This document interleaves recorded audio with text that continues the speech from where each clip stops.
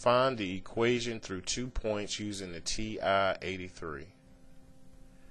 Example, find the equation of the line passing through points 5, 7 and 4, -2, where to write the answer in slope-intercept form, which is y is equal to mx plus b. Here's the calculator solution. First, we must enter the points into the calculator.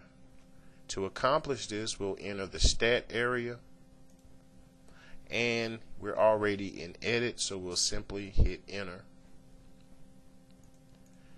Remember to put the x's in list 1 and the y values in list 2. So in our list 1, we'll place 5 and 4. And in list 2, we'll put the corresponding y values, 7 and -2.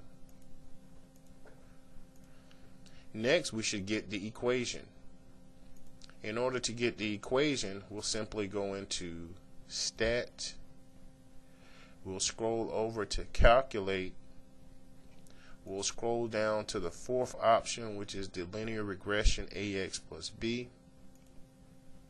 We'll hit enter once, and then we'll hit enter again. Notice that the calculator gives you the general model form for a linear equation, y is equal to ax plus b. We'll simply put in the a, or the slope, of 9x and our y-intercept value b of -38.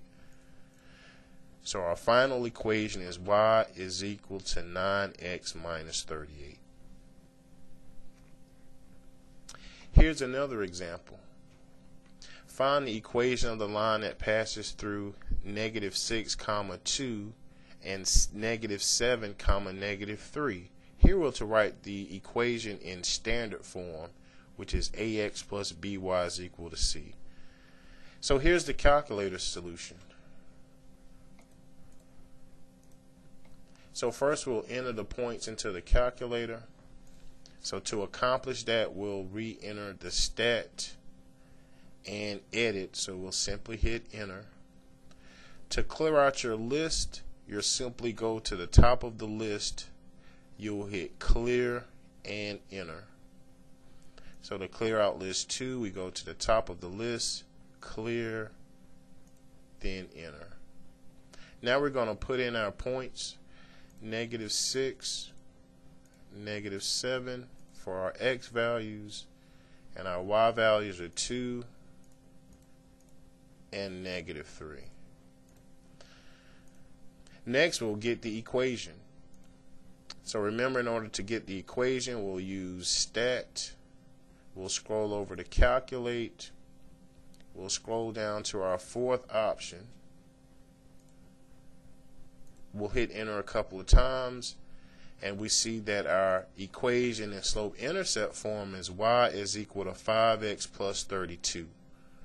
Remember, our question asks for the final answer in standard form, so what we should do here is subtract 5x from both sides. And once we subtract 5x from both sides, we have -5x plus y is equal to 32. We next multiply both sides of our equation by -1, which results in a final equation of 5x minus y is equal to -32.